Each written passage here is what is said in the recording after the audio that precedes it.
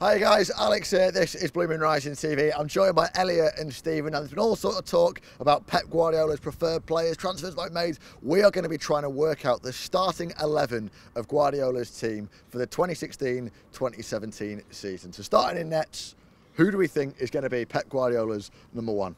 Right, my team's going to be a bit odd, but I'm going to keep it very simple at the start. I think Joe Hart is going to be England's number one, and Man City's number one. I think there's been a little bit of rumours about other keepers coming in, and probably one will come in by the time the season starts. But I think he'll still get the nod initially, and I think he's got everything to prove, but he'll rise to the occasion, in my opinion. So Hart's my keeper. All right, Stephen's gone for Joe Hart in goal for his 11, his predicted 11 for Guardiola. Are you sticking with that? There's been a lot of talk about Ter Stegen and so on.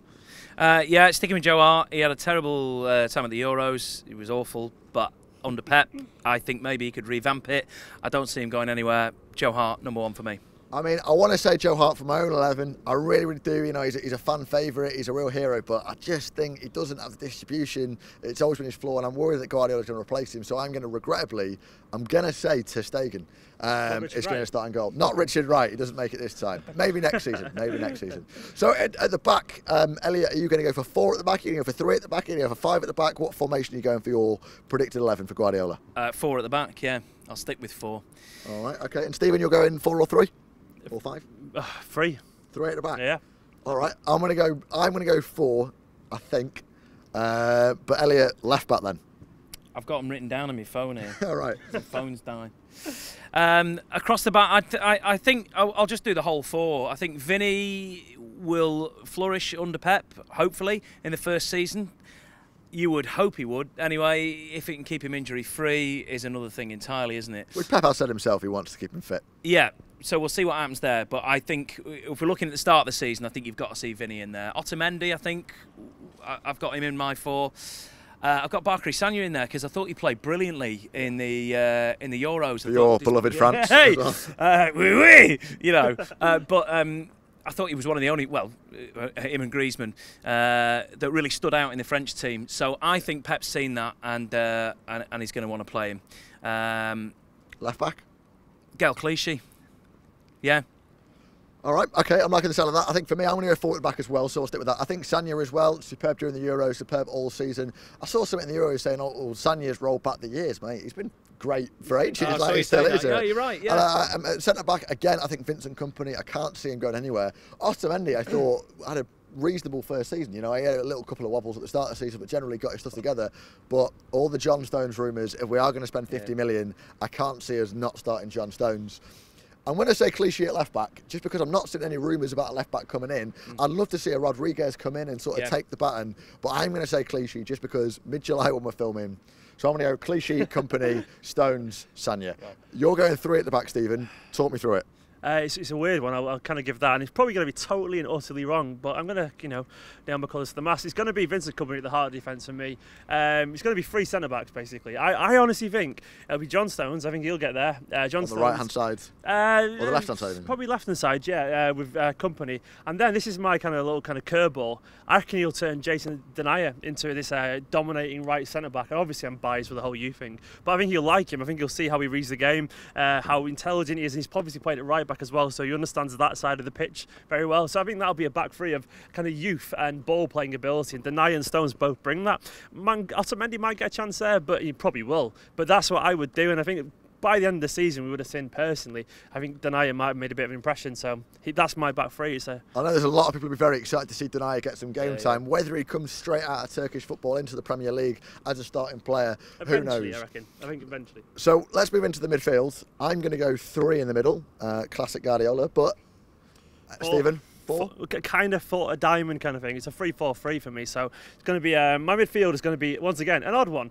I reckon, right? We'll kind of have players who can play either side of the diamond that can get back as well and cover defensively. So we saw signs last season of Fernandinho actually playing on the right wing in the Carling Cup final when he played there in the diamond and kind of did a job there. I think he'll end up being of the right of the diamond. Delph played left wing a few times. Yeah, as well. Yes. I think Fernandinho will be on the right side of the diamond. Then we'll have Gundogan being the deepest of the players. He'll kind of be the one who dictates play. There's no Yaya Toure in my team. I think it'll be Gundogan there. The very odd shout, and they've got a very loud bunch of seagulls behind trying to get in the formation, but no. The left wing for me is actually Angelino. I think eventually, not initially, but I think Pep will like him. I think he'll really enjoy how versatile he is. I think he'll put him on the left. He'll kind of act as a wing back in the forward. It'll be about how he kind of covers all sides of the pitch and how intelligent he is on the ball. It probably won't happen, but I reckon he'll take a shine to him. And there's already rumours in the papers as well that he quite likes how he plays. And given the fact that he's like a young Jordi Alba as well, stylistically, and he's very good on the ball, I can see him kind of having that side of the pitch covered for City, acting as a wing back and getting forward well. And then De Bruyne as the attacking midfielder. So I've got Fernandinho, Angelino, Gundogan, and Kevin De Bruyne as my odd midfield four. But, Blimey, there's a big choice. So you're going to go three in the middle as well, Elliot. Now, how are your three lining up? I've not got Yaya in mind either, actually. I changed it at the last minute just because, I don't know, Gundogan, it was trying to fit Gundogan and Yaya in the same team and wondering how I'm going to make that work. So I've ended up going with Gundogan, Fernandinho and Toni Kroos because I still think we'll get our man. I still think Toni Kroos is coming. I'm convinced. And having watched him in the Euros, just to go back to that again, he was just terrific. His passing is off the scale. He's unbelievable. I would absolutely love to see him in the team commanding that midfield, doing the job that Yaya did, but with a lot more skill and pace. All right, nice one. So you're getting Gundogan and potentially Kroos in there. It's looking very exciting. I'm also going to go for Gundogan in the heart, the beating heart, the sort of almost the engine room. I'm going to put Fernandinho on the one side, and I'm going to put Fernando on the other. I'm with you boys. I can't see Yaya getting into a Pep side, especially with the players available to him. And I think he will like the two phones. I think he likes players who do as they're told, players who are sensible enough to pass the ball when they're supposed to, but players will put the work in and get back and do the dirty work as well. Although, like I said, it's mid-July, someone could come in and Fernando might look like a ridiculous choice. So let's move on then to the front three, Elliot. I'll come to you first. De Bruyne, Silva, Aguero. All right. I'm sticking with them. I don't see Nolito getting that much game time, particularly. I know we were having a conversation before about this notion you may well have him in your team, of him sort of sitting in as a false nine behind Sergio. But I just don't see that happening at the start of the season. That seems like a lot of work. What Pep's doing with the team, formation-wise, behind closed doors, I haven't the faintest idea.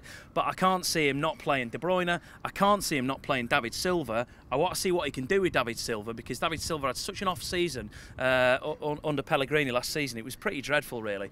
I'd love to see what Pep can do with him. So I'd like to see him, De Bruyne, and I don't think you can do without Silva being up front. All right. Well, I'm going to chip it out. I think the three as well. Someone here, Sergio Aguero at top. I can't see anyone turning Aguero down. On the right-hand side, Kevin De Bruyne was instrumental and one of the standout players, not just for City, but in the league last season, coming off that right-hand side, just being so De Bruyne about everything. On the left-hand side, I'm going to put Nolito in, and the reason I put Nolito in, he was given the number 9 shirt. Now, one of the reasons that I think we signed him, and he's sort of come out of nowhere, is that Celta Vigo have played him as a false 9. Now, the false 9, of course, was not invented by Pep Guardiola, but certainly brought to the forefront. It's a position that he loves to play, and it's one of these is that Aguero missed Negredo. Aguero has been a phenomenal player, but his partnership with Negredo was outstanding. And I think with Nolito coming in, I think with Kelechi being just ever so slightly left-sided and a player that Pep has spoken very highly of, if Kelechi doesn't go out on loan or anything and stays the season, I think it's going to be very hard for Silva to get a game time. And even though he just seems everything like a Pep player and he's sort of Iniesta-like in his play, I'm just not sure that we're going to see as much of David Silva as maybe we hoped. And I say that through sort of teary eyes almost. So Stephen, I'm going to come to you to finish off your 3-4-3. I mean, I couldn't agree less about the Silva thing. Personally, I think Silva will be a massive instrumental part of how Pep lines up. I think he'll be hugely influential, and for reason alone, he's one of my free forwards. I think it won't be necessary. I can give someone a side, but I don't think Pep's that rigid. I think these players go wherever they want in the final third, as long as they kind of hold the shape when they get back defensively. For me, I'm going to put Silva initially on the left. I think Nolito would have been there, potentially, because that's obviously he likes to play left cutting and whatever scores goals. But I'm going to have Silva there. I think he'll be there for me, creating chances, drifting into midfield like he always does anyway. I don't think he needs to be in the middle to make the most of his abilities. Aguero is the man through the middle. Kelechi's not ready yet. That's my decision. And then I still think we'll sign Leroy Sané.